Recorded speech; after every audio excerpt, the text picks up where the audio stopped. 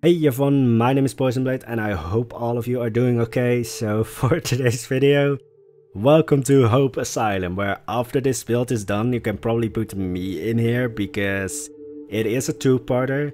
Today I'm going to build the pristine version of it so that next Sunday I can ruin this building. And it's also eventually going to be a hyena habitat, but not in today's video. You're not going to see any hyenas in today's video, but I will certainly put it in the title still, because it's eventually going to be an hyena habitat. But with that being said, let's get straight into today's video. So when it came to the asylum, it wasn't actually the build that I was thinking of building before starting, because there was the community poll where I gave you guys a few, well, 2 words basically. I gave you guys the shrieking ... and the ... cabin, which you might have already guessed this, but it would have been the Shrieking Shack or Hagrid's cabin from Harry Potter. So they were both going to be Harry Potter themed builds. But while I was building the Shrieking Shack, because that's the one that you guys eventually voted for, I just decided this is really boring. Like, I just found out, oh, this is the reason why the outside of the building isn't shown in the movie for any extended period of time, because if you just look at the Shrieking Shack and just look at how it's built, it's a rectangle with a little bit of a high-pitched roof, so I thought, oh, that makes it slightly more interesting. 3 funny looking windows in the front and an extension to the back, but that's also just it. So that build wasn't challenging me in any way, so then I thought, I can continue this build and it's just a very easy build for me to make. Or I can try and find another build which is slightly harder for me and challenging me. It also creates a little bit more creative freedom, because building something completely off reference is limiting your creative freedom, of course. And yeah, eventually I just decided, alright, I'm going to try and find something else that still has the shrieking thing to it. So of course, first I thought Banshee, but then I thought Wednesday is going to be Valhalla, not today, so I want to maybe keep the Banshee for later. Then I quickly thought of, oh, you know, the Haunted Bride or the Haunting Bride, because that's the thing across, I think all cultures have like a story of like a bride haunting a place. But then I thought, yeah, do I want to build a church or something? Like, nah. So then I just decided asylum. And I had sketched out the idea of an asylum when I didn't have my PC for 3 days and all life was bad and sad. But I even then knew that I was going to go way overboard with an asylum, because the creepiness of an asylum is usually on the inside with like the leftover medical equipment and the beds and such. So I already knew, oh, I'm not going to have to be able to build this in one video, which all of the Halloween builds that I had planned were like one video. Like, they were standalone builds, because I wanted that. And well, yeah, kind of counterintuitive for me to say no to a build, because then my brain just wants to build it more. That's how we ended up with this asylum, because it still has the shrieking part to it, because, well, that's kind of the stereotype with an asylum, that the treatment there was horrible and you would only leave in a wooden box. I'm also eventually thinking of building a cremation plant, because that's just a lot easier and it's a way to hide the keeper gate. Can have just a normal gate, but why not have a cremation plant to just further solidify that this place was horrible? Even though it doesn't look horrible, because I did not want to go for the stereotypical asylum, which is the American one. And well, with the American one, building style is probably used all over the world, but whenever I think of asylum, I just think of them in America, where they usually have this like gothic style with like the sort of bell tower or just a tower in the middle, and then the like cathedral style windows and just the very intimidating vibe of the building. So I thought, yeah, I don't want to build that because I want to ruin the building. So that is a lot easier when you have plasterwork. So with all the walls that I've built so far, it's one layer of just the normal brick or the painted brick, and then I put a layer of plaster on top of it just so that in the next video I can chip away at the plaster, make it look like it's sort of crumbling off, revealing the brick underneath, because I want to be extra. It's Halloween, we're not getting anywhere outside, so I want to go extra in Planet Zoo. Even if it wasn't Halloween, I still want to be extra. Because that's just my way of building. Trying to challenge myself and trying to always make sure that my next build is somewhat better than the builds before. That's just how I have fun, by mentally torturing myself. Yeah, I'm not doing myself any favors by doing all of this in the case of not putting myself in a mental asylum. Then, of course, not wanting the gothic one, wanting to work with plaster, I quickly decided I have seen like exploration videos of Italian asylums, so that's what I based the building off. So it looks a lot more inviting, and that's probably a good thing, because if you had anyone, like had any family member, well, I would say almost incarcerated into an asylum, because most people wouldn't leave. Instead, they would just sort of, well, go even more crazy in here because of like experimental treatments and such, because this might be just a case of like the bad apple ruining the good ones. But yeah, you basically create a secluded community where one group has all of the power and all of the control with like the doctors and the guards, and then you have one group that doesn't have any control with the patients, and then there's these slightest shred of justification that the group in control can give themselves or fabricate for themselves. And then you get experimental treatments, and then there might be a monetary incentive to go for those experimental treatments, and then you end up with electroshock therapy and all of those wonderful things. Don't know actually if there's still like a large group or just a large amount of asylums today. I don't even know if asylums today are still like a big thing, but whenever I think of an asylum, it's the old style where basically anyone who was outside of the norm of the olden days. I don't know why I said olden days, it's not a word I usually use, but we're building a mental asylum. I can go even crazier today. Again, not giving myself any favors of not being put in here. If you were anywhere like behaving outside of the norm, for whatever reason, you could probably easily be put in here. And I just always imagine, and this might be actually true, I don't know for sure, because for today's video I didn't do as much research as I usually would do for videos. What I think was the case, but again, always do your own research. Like, this is a point that I will probably just say in almost every video, but it's always best to do your own research. But I thought that it was very easy for a woman to be put in here, because I just imagined the scenario of, oh darling, you're mentally unstable or just emotional, we're just going to put you into a mental asylum for your well-being. Now, where was that maid that I was having an affair with?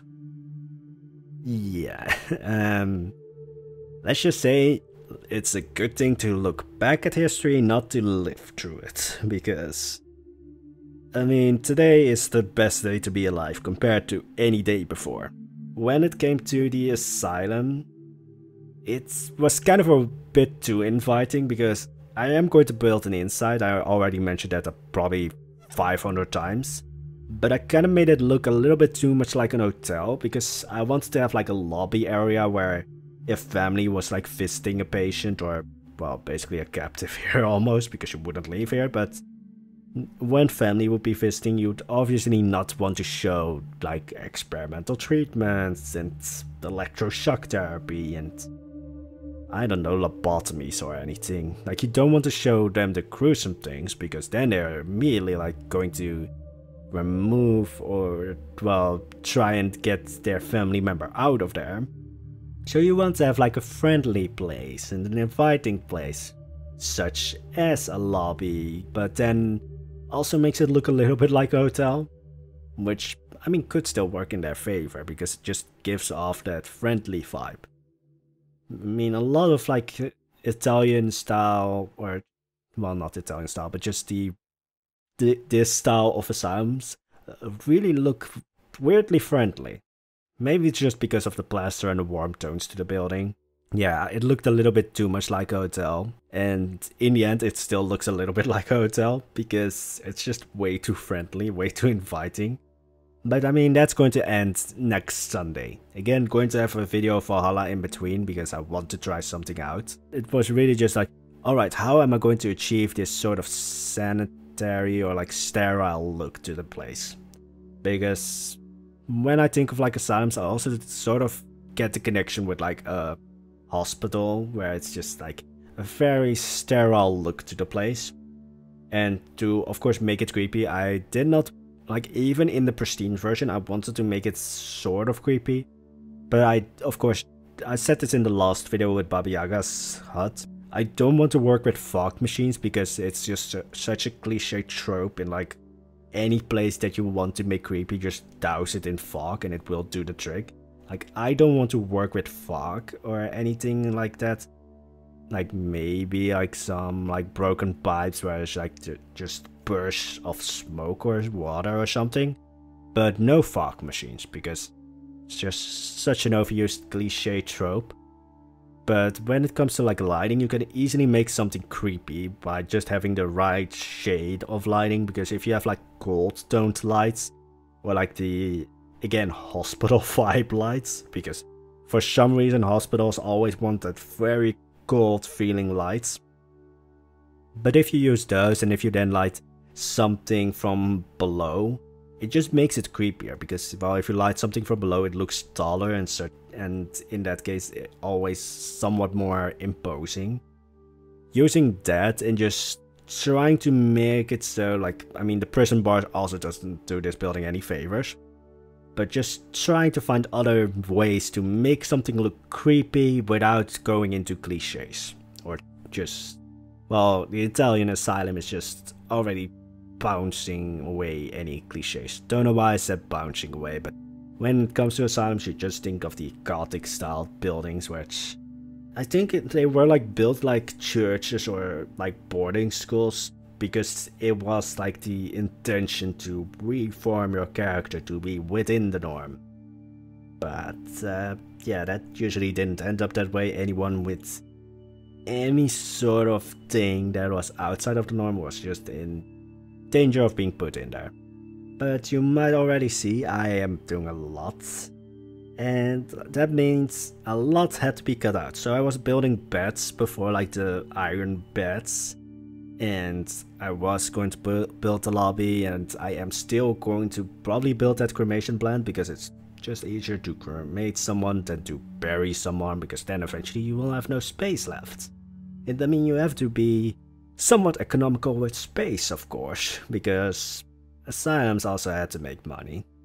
Again, experimental treatments, they were probably getting paid for that, so there was an incentive to do those things. And then you just shock everybody and give them lobotomies and just, I don't know. I don't actually know if lobotomies were performed in asylums.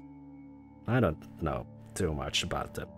Again, I should probably have done more research, and this is again a case where always do your own research, because like some cases I do a lot of research, but for a video like today I didn't do that much. But I did build a lot, so and it still looks a little bit like a hotel. And I am going to say this immediately before I forget it, but I did use a font that I didn't make myself. I don't have the patience to build fonts. Like, anytime anyone says like, oh, you have a lot of patience, really? I don't. Like, I sometimes will really use cheap tricks to get something done a lot faster. But the font that I used is Ricci's Berlin font, I think. I probably am mispronouncing her name, but I think if you are familiar with Plan Zoo and have looked in the workshop for like any sort of font, you will usually come across her fonts, because they're usually amazing. Well, usually they are almost always amazing. And the ones that aren't is usually just based on personal style. But I am going to put a link to the font that I used in the description below. So this is just something I want to quickly make clear, I did not make the font myself. I used her font because she is amazing at making fonts. And again, when it comes to even the garden of the asylum, it's pretty to look at, but then at the sides I will have some fences with high shrubbery, or like well, how do you call it? I'm just going to say high shrubbery to hide the rest of the asylum. Because again, if family visits, you want to make it look clean and pretty and nice, and then you don't know what is going on behind closed doors. Because of course that cremation plate is not going to be made visible for the family. Because of course not. The family probably has to pay for the patient to be there, and you don't want them to pull out the patient. But I did try to use the basic shrubbery for these kinds of things first, but didn't look right. This just gives more of the vibe that I wanted, where I could really easily make this overgrown, make it look like the fence was broken later on, so that the hyenas can get up close. So I'm already preparing this build for the hyenas. You're just not going to see them today because, yeah, building the pristine version of the building was already just way too much. And I did actually think of not showing you guys this, because I thought, oh, this is going to be easy, like just fast building, and then I realized, oh, this is the reason why I didn't want to build this building in the first place. Well, now I want to build it, but in the first place I thought, oh yeah, I'm going to go way too much with this build. And I did. But anyway, so the after video, like showing the result, is going to be a little bit short today, because, I mean, it's a two-parter build. So it's not completely done yet, but in this stage it is done. With that being said, that's it for today's video. I hope you enjoyed it, even though I was probably even more rambly than before, but I mean, it's an insane asylum, or a mental asylum. Kinda makes sense that I am also a little bit more insane in today's video. Again, not doing myself any favors of not being put into an asylum. But if you enjoyed the video, there's of course the like button. If you enjoyed it really a lot, that's not a good sentence, but if you really enjoyed it and want to see more, there's of course the subscribe button. There's a bell icon that usually doesn't work, but in the last video someone said it worked, so holding out hope that it works now. But anyway, I hope all of you have an amazing day. Bye bye.